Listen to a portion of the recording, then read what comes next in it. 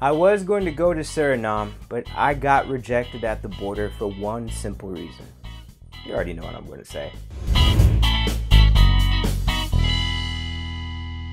Greetings, friends, and thanks for joining us for another edition of For the Culture Guyana.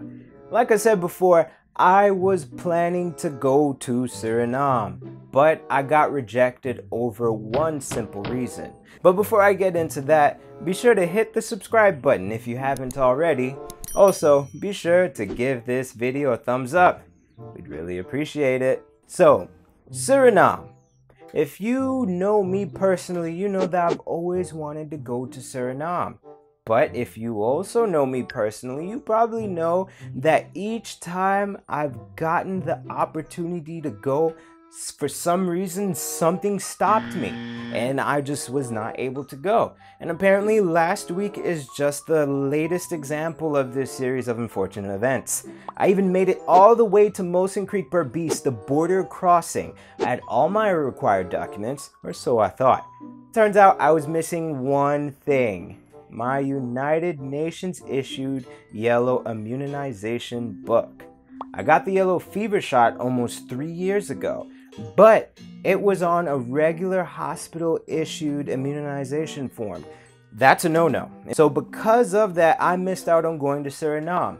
However, I was not the only one who was not aware of this fact. I and a busload of people, literally a busload of people, had to travel an hour back to New Amsterdam in Berbice, meaning we missed the boat. But at least I got my yellow card, obviously. Also, I got to see the beauty that is the ancient county of Berbice. Oh, and also I got to help a Venezuelan guy who didn't speak a word of English. I actually, helped him get his card and all that. So, that was pretty cool. So, yeah. So if you're visiting Guyana and you want to take a trip or, a 1 or 2 day trip to Suriname, you need to take note of the following. If you're the holder of a Guyanese passport, like me, or if you're a citizen of the following countries, you don't need one. Don't worry, I'll save you the trouble of pausing and rewinding this video. If you're an American, yes, Americans do need to apply for a visa. To apply for a visa, you must submit a valid passport, one that is good for 6 months from the intended date of travel, a copy of your itinerary and or a round-trip ticket to prove that you are going to be leaving the nation, one completed application form, a business letter for business visas, and one recent passport photo. Now this applies to all adults. Children actually have a different set of requirements, but application forms can be downloaded from the embassy's website, www.surinameembassy.org. Visa fees. U.S. passport holders, both business and tourist visas, up to 5 years for multiple entries cost $100 US. Diplomatic visas or official service visas, if you're going on a government trip, that's free. There are websites that even offer e-visas, but I have no idea about those services, so use them at your own risk. If you get ripped off, don't blame me because I didn't tell you to go to it. However, the simplest and easy way to get a visa for Suriname while you're in Guyana is to visit the embassy at the corner of Anira Street and New Garden Street in Queenstown, Georgetown.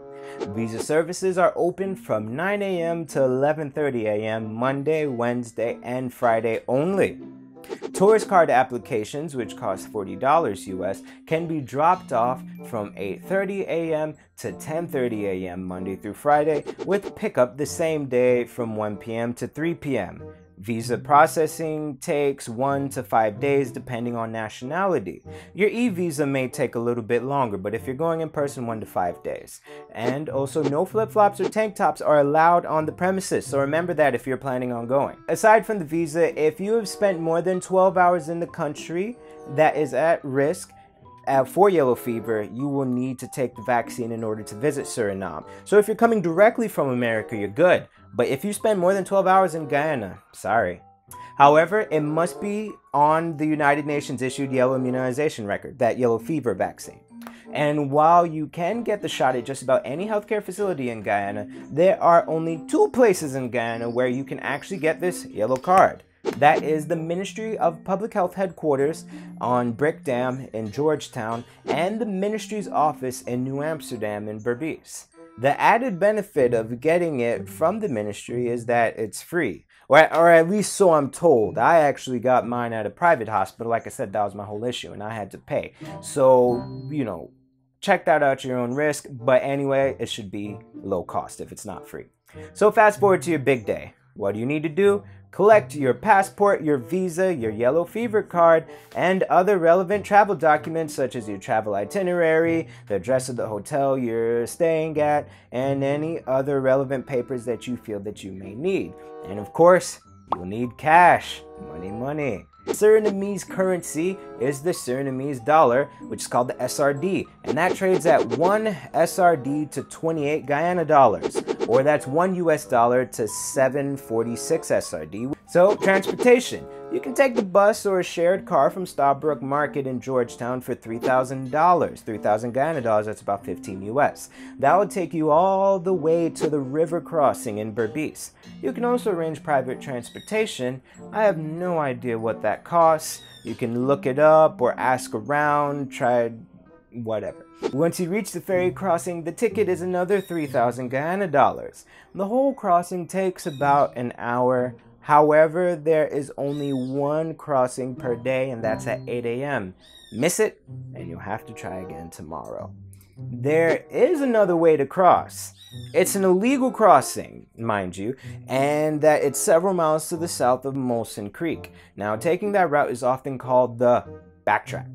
It is a popular way to cross, but again, keep in mind that you will not be within the normal protections of the law because, of course, the nature of the legal trip.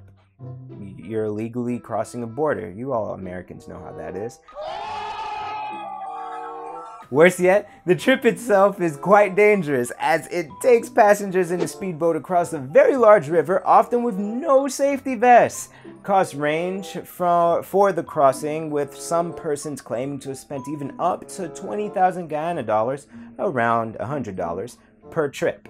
Also, seeing as the trip was illegal, you can't take the ferry back to Guyana because legally you shouldn't even be in Suriname. Whatever happens to you after you cross, again, like I said, I have no idea because obviously I got turned around. Anyway, it's all good because I still got to spend a wonderful day traveling across this beautiful country and seeing the beautiful county of Berbice, which is a place I hadn't really been to much before. And I also got to meet some pretty nice people along the way. So that's cool. Love you, Berbice. So one of the biggest tips I have for anybody who's doing any multinational travel out, going through Guyana is to check the embassy. Not just the website, but call the embassy directly or visit the embassy for information to avoid any needless frustration at the border, like I did. Anyway, so that's it for this edition of For the Culture Guyana. Be sure to share this video with all your friends, especially those who travel often. And if you've had a similar experience while traveling, let us know in the comments below. I'd definitely love to hear about it. Help somebody to avoid that frustration. Also, if you haven't already, be sure to follow us on Facebook. Yes, we have a Facebook. Follow it. Anyway, until next week, do it for the culture.